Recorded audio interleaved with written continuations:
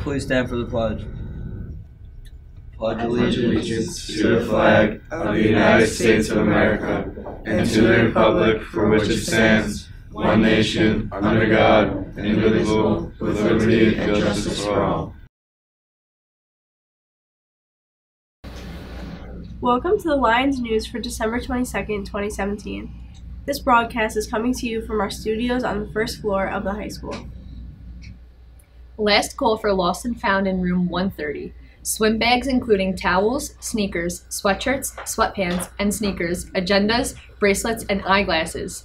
Please come and look in room 130 for all that has been lost. After the first, everything will be gone. The FBLA party, originally scheduled for Wednesday, will be held when we return from vacation on Wednesday, January 3rd. The girls' varsity bowling team rolled an unbelievable game yesterday, tying the number 1 team Northport 20-20. Brianna Adams led the way with a high game of 200, rolled a 559 series, and won all match games. Caitlin Cornell competed incredibly and rolled a high 214, a 509 series, and won all her match games. Great wins by Olivia Taylor and Sarah Viola assisted the way. Great determination and team effort by Maggie Davidson, Alexa Keenan, Amanda Labrizzi, and Pam Curtin. Great team effort by all. Today is a blue day. Have a really great vacation. Good morning, West Islip High School, and happy Friday. Students, among the greatest gift we have during this holiday season is our relationship with you. Thank you for all the faithful support and effort in making our high school a welcoming place. As we prepare for the end of 2017 and the upcoming holiday break, on behalf of my administrative team, I would like to extend my gratitude for the commitment of our faculty and staff and the talented students we have at West Islip High School. What is it that takes the dark and cold day of winter and fills them with light and warmth? It is the anticipation of some special holiday which will soon be celebrated. For some of us, it is Christmas, and for some of us, it is Hanukkah. Whatever the holiday, the feeling it engenders transcends any boundaries of religion and unites us all in a common feeling of affection for each other. I wish each of you a joyful and restful holiday season and an enjoyable and safe winter breaks spent in the company of friends, family, and loved ones. And I hope everyone finds time to relax, have fun, and renew themselves for the new year. Whether you celebrate Hanukkah or Christmas, let me leave you with the same wish. May light and love be yours forever. Merry Christmas, Happy Hanukkah, Happy Holidays, and thank you. 'Twas the night before Christmas, when all through the house not a creature was stirring, not even a mouse. The stockings were hung by the chimney with care, in hopes that St. Nicholas soon would be there. The children were nestled, all snug in their beds, while visions of sugar plums danced in their heads, and Mama in her kerchief and I in my cap had just settled down for a long winter's nap. When out on the lawn there arose such a clatter, I sprang from the bed to see what was the matter.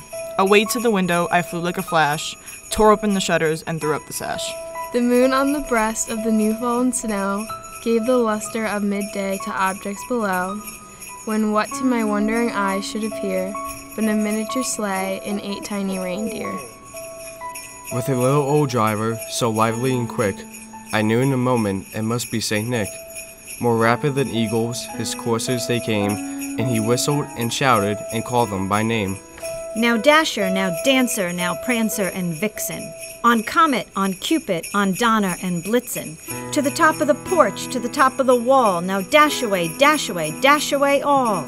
As dry leaves that before the wild hurricane fly, when they meet with an obstacle, mount to the sky. So up to the housetop, the coursers they flew, with a sleigh full of toys and St. Nicholas too. And then, in a twinkling, I heard on the roof the prancing and pawing of each little hoof. As I drew in my hand and was turning around, down the chimney, St. Nicholas came with a bound. He was dressed all in fur from his head to his foot, and his clothes were all tarnished with ashes and soot. A bundle of toys he had flung on his back, and he looked like a peddler just opening his pack. His eyes, how they twinkled, his dimples, how merry. His cheeks were like roses, his nose like a cherry. His droll little mouth was drawn up like a bow, and the beard of his chin was as white as the snow. The stump of a pipe he held tight in his teeth, and the smoke encircled his head like a wreath.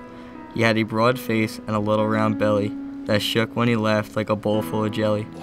He was chubby and plump, a right jolly old elf, and I laughed when I saw him, in spite of myself.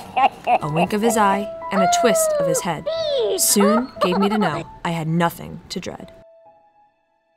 He spoke not a word, but went straight to his work, and filled all the stockings, then turned with a jerk, and laying his finger aside of his nose, and giving a nod up the chimney he rose.